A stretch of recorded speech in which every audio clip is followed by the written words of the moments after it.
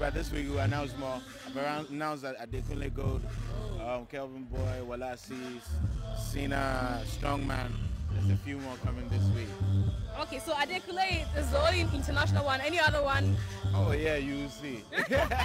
You're keeping that one for the day, yeah? Oh, not for the day. That's the week unravels, you know. But it's because we want people to understand that the manifestivity is a kind of experience that when they've come to see, they can have trust that it's going to be a lit experience. And then, you know, buy your tickets, don't lose guard. And then we'll make sure that we'll give you one of the best experiences you would have this year.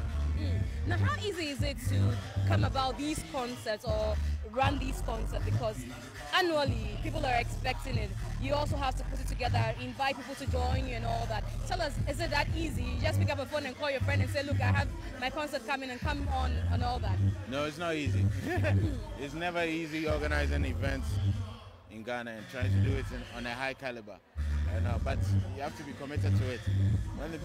Before each year begins, after the manifestivities, a day or two later, we start thinking about the next one.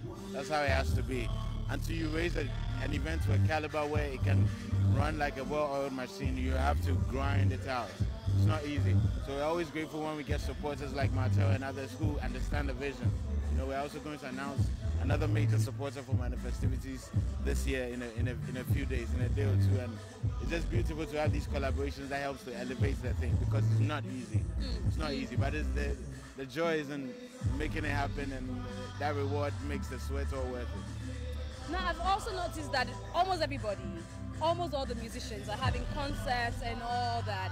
You know, people are saying that, okay, it helps build the brand and all that, but I don't know what you make of it. Is that also another way to attract people to say, oh, look, we are doing something, come put your money, invest in us?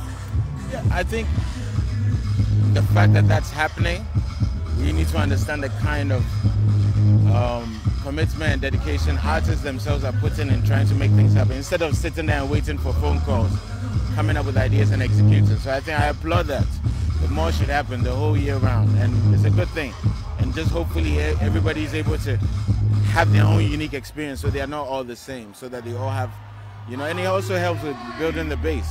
The people who support you is almost like rewarding them with an experience that they are like, okay, this is why I support this person. They are able to put on, so it's a great thing. There's been a lot of talk around you and the Yawa No Day song and all that.